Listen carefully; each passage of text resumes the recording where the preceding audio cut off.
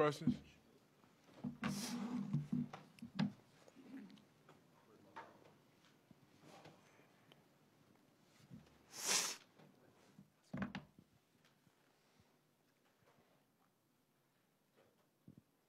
Hey, Shedeur, Mike Miller, Fox 31. After the Super Bowl this past year, Jalen Hurts said you either win or you learn. What has this group learned the last 2 weeks in preparation for this week? Well, we really focused on this past week, learning from the mistakes that we made during the game, just fast starts. And I feel like we're now settled in with the offense, with everything that's going on, with the nuances of it, with every we went through real tests together as a team in the system. So now we know, okay, what we like, what we don't like. And now I feel like this is the second half of the season we're real comfortable in. Hey, Shedeur, Tyler King with the Denver Gazette. After the game, when we were talking about the final touchdown drive, and the kind of the checks you were making on that drive. You were mentioning that I think you said like all 11 guys wouldn't have been in the right spot or weren't synced up. Has that been an emphasis this week as you guys are making changes and making corrections about trying to make sure everybody is all set for a drive like that in like a 2-minute drill type situation? Yeah, of course. That's the best thing possible we can do as an offense. I just didn't want to waste plays on that, and that's just honestly like something I just take to the chin and just a learning experience from that. Is just be more manageable with the time and understand, okay, this is a situation, how are we going to go about it, how are we going to fix it. So that's the main thing, and anything that we're very unclear with in practice or anything, we're going to make sure we get those extra reps in to be able to be very fluent with it in the game. Hi, Shiloh. Rylan Scholes from Ralph Shedeur. Report. Oh my gosh, Shedeur. I'm sorry. It's cool, though. We brothers. So it's early in the good. morning. Well, I'm not sure if you've seen, but you and Shiloh, who's your brother, have been clips of your guys' reality show from OWN have been going viral on social media. Have you guys seen that? Yeah, I've And seen what a is your couple of reaction them. to that? Yeah, I've seen a couple of them. Like, I only really noticed it because some people, like, talk to me about it or just ask me or just reference it back in the day. And, like, I just ain't know what they was talking about at first because, I'm not on social media during the week, honestly. I stay locked in on football and just managing my time the right way. So I don't really know how much is out there, but I just see a couple clips on there, and it was funny. Hey, Shedeur, Jimmy Searfoss, 247 Sports. How would you like to see Miller worked into this offense a little more? Coach is talking about working him in more after the game. Him just being consistent each and every day in and out. That's the main thing, and that's just how I feel like here you're going to be able to get playing time. It's just the most consistent players going to play.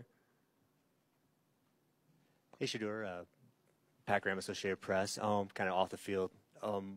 DJ Khaled did the watch thing. I guess, what was the origins of the watch? And also, do you ever get starstruck on the sideline when you see all the celebrities? Is anybody you're like, wow, I can't believe he's here or she's here or something like that? Nah, I don't, because I know everybody's regular humans. So it's not, I don't really be fazed by names or anything like that. It's just they come here to watch the game, like entertainment purposes.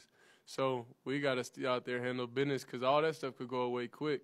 So, really my mindset with everything is take everything with a grain of salt to it. Like, it's cool, but things don't work out the right way, then they'll remember you for a bad thing. So you don't never really want to have those guys be the focus of that. I feel like that's more for them, being able to witness history, them being able to see what's never been done before in person, live in person, and them going to be able to tell their kids one day, hey, I remember when this happened.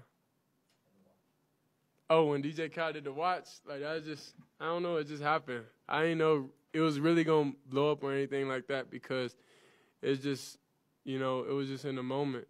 Nothing was, premeditated, I'll say, to where I know, okay, I'm going to go do this. Nah, it just happened, and they just took it and ran with it. Hi, Shedeur, Adam Munster Tiger, 24/7 Sports. After the game on Saturday, you mentioned that your ankle was bothering you a little bit. Is that kind of like a reoccurring deal that you've been having to deal with? Oh, no, not reoccurring. Everything fine now. It was just, after the game, it's just soreness a little bit. So I sat in the ice bath for almost an hour after the game, and I'm fine now, so I feel great. Has Tom Brady or any other quarterbacks ever given you advice just in the recovery aspect of things? No, not really. It's just even with Coach Pat, him just telling you, because, he been around a lot of quarterbacks, and he had a lot of quarterbacks in the league. I was like, the best quarterbacks just stay healthy. So that's the main thing, just investing your time in things that matter, which is your health, and just doing the daily things to make sure you be proactive and not reactive. Ariel Orsuto, 9 News. What's your mentality about road games? Do you feel like you're more focused? I'm busy, man. Nah, come on, man. Nah, man. First, I get interrupted, then he gets interrupted. But you know, you're the main guy, so come on in.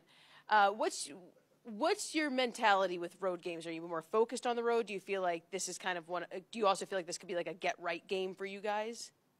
Well, no, I feel like every game we approach it with the mindset of, well, I don't really understand what a get right game is, but we approach each game with the same mindset of just go out there, dominate, and just take everything play by play.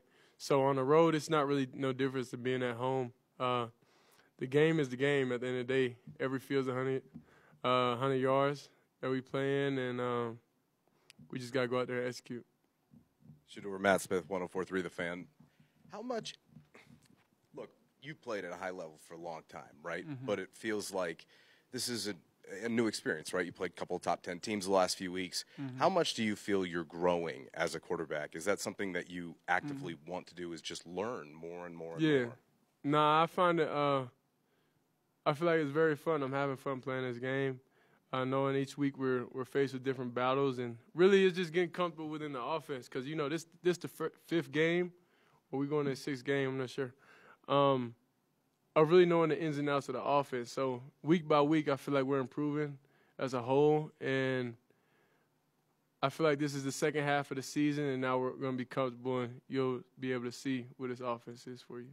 Have there been a few moments where you're like, oh, okay, can't do that here, or, oh, okay, I need to be a little bit better this way or that way? Anything that stuck out the first 5 weeks or so? Yeah, of course, when you go back and watch film, it's okay. It's a couple reads you missed or a couple throws you missed, or you got to quicken up and, you know, just understand the pieces you got around you and use them to the best ability. So that's the main thing that you go back and do. But I don't think no quarterback in the world just had just a perfect game saying, I can't improve anywhere. Hey, Shedeur, Carlos Bryant, DSM. There was a moment in the game in the fourth quarter where you walked down to the end of the sideline and you were talking with T.O. for about a minute before you went down and scored. Can you talk about what conversations you have with him during the game? And I can't, honestly, I can't even recall that specific moment. Yeah, I can't recall that specific moment because it's a lot of like mental battles you're going through with yourself during a game and each game, and you're analyzing different things that happen or that may happen, or, you know, just playing the game within your head. So I can't really recall that. Hey, Shedeur. Brian Howard from the Bola Daily Camera. Sort of off of Matt's question here, but I know you guys didn't want to lose these last two games, but how valuable were those experiences for this team to grow, to see two of the best teams in this conference, two of the best in the country the last 2 weeks? Well, I feel like every game is valuable. I don't think it's this team or that team, or whether it's in the top 10 and ranked, unranked. I feel like every game is valuable, and having another experience and going to battle with guys, with your teammates, it's extremely – you need that to happen. Yeah, so it was cool. I enjoyed it. I enjoyed all the weeks this far, and we're just ready to, you know, lock in and be very explosive in the team we're supposed to be.